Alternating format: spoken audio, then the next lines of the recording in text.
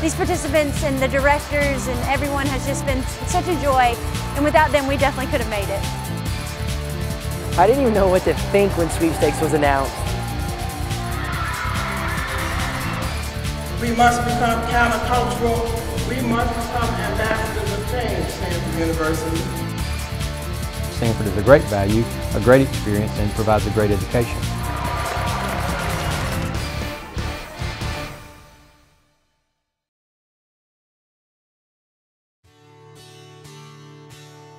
Hello and welcome in everybody to this edition of the Samford Chronicle. I'm Brad Radisi, your host and a 1999 Samford graduate.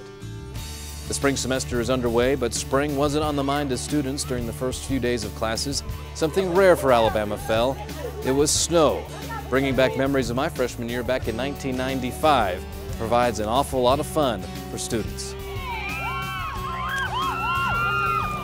And with the start of the spring semester came news that further solidified Samford's national reputation. The prestigious Princeton Review, in partnership with USA Today, names Samford as one of the top 50 best values among private colleges and universities. Samford was one of 2 Alabama schools listed in the top 100 and the only one on the private schools list. The Princeton Review and USA Today ranked us or rated us on several categories, which we find to be very important. First of all, the personal experience a student would receive once they get here, small classroom, intimate operations with faculty, full-fledged faculty, not graduate assistants. It also further substantiates the academic experience that our students have when they're ready for graduate or professional training. For some time we've known that our costs that a family would pay were less than national average, certainly less than what a student or family would pay had they attended a peer private institution. So this particular recognition does help us validate what we've known for some time, that Samford is a great value, a great experience, and provides a great education. The entrepreneurship program in the Brock School of Business also receives a big honor. The first ever Outstanding Emerging Entrepreneurship Program Award by the U.S. Association of Small Business and Entrepreneurship.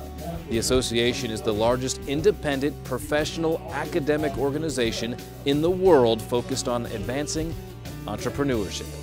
Samford's national academic reputation also is enhanced by the presence of 13 National Merit Scholars in this year's freshman class. A total of 39 National Merit Scholars are currently enrolled, comparing favorably with Samford's peers. Aside from what we publish in terms of indicators of quality that are read at the national level, these students bring their gifts and abilities to this community. So through their unique contributions, through their gifts and habits of mind, through their sharpened intellects, they make this a more enriched and interesting community to be a part of for all people. And already this semester, the Samford community has had many opportunities for extracurricular and co-curricular activities. Lectures on immigration reform and the traditional opening convocation provided special speakers. Arts events also dot the Samford calendar on a weekly basis. Keep those bottles quiet. The university also celebrated Black Heritage Month with special speakers and other activities. Today, we, Samford University, and our communities must face the fact that the 11 o'clock hour on Sunday morning is still the most segregated hour in the nation. We must become subversive. We must become countercultural. We must become ambassadors of change, Samford University. We must go to churches, we must go to schools, and we must go to universities where we may not be welcomed and declare, I ain't gonna let nobody turn me around. An emotional moment came for the Samford community right here on the Pete Hanna Center floor on senior night for the men's basketball team. 4 senior players were recognized, and the university retired the number of the late Jim Griffin.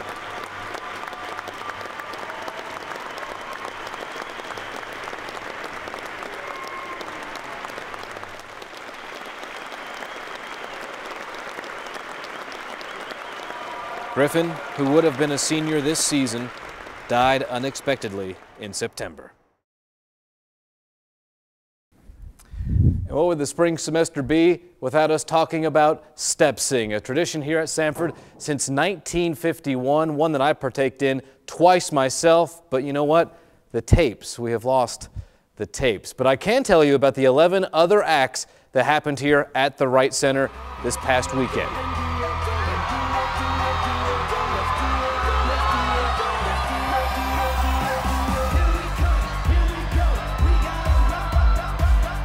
I cannot say enough about how awesome the participants have been. They have just been so great to work with, and such a blessing to come and work with them every single day and just be directors to them, and just working with our committee. We couldn't have done it without them. And so every day has been a joy to come, and these participants and the directors and everyone has just been such a joy, and without them we definitely could have made it. The coveted sweepstakes award went to Dudes Aplenty, a group of independent men who organize annually just to perform in step sing.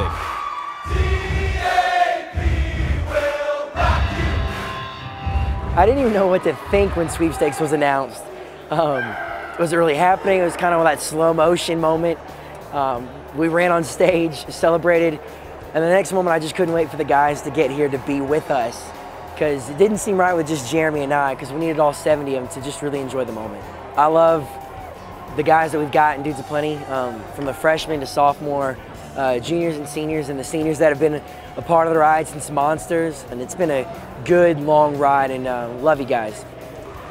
Other step sing winners were Pi Kappa Phi fraternity and Phi Mu sorority.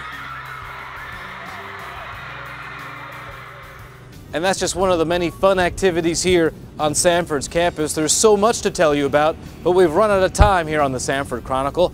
I'm Brad Rodisi. I'll see you next time. But in the meantime, don't forget to check out samford.edu. See you when maybe spring is finally sprung here on the campus.